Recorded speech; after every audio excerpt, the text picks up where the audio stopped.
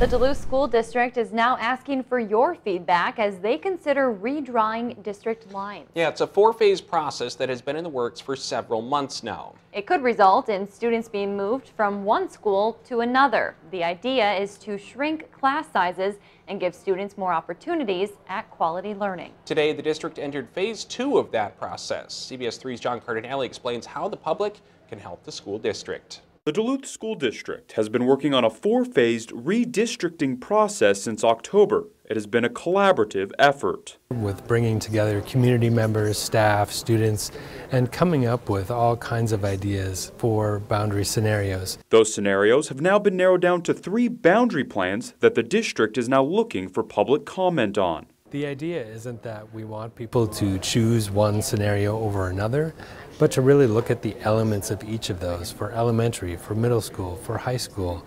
Which pieces do you like? Which pieces do you not like? What other things do we need to consider? People can make their recommendations in multiple ways. Either on the online survey between now and February 3rd, or we have community meetings on January 22nd and January 23rd. After the feedback is taken, the board will move forward with a final proposed boundary plan. We can come up with one final recommendation that the board will consider in February or March, depending on the feedback that we get and how much work we need to do to revise.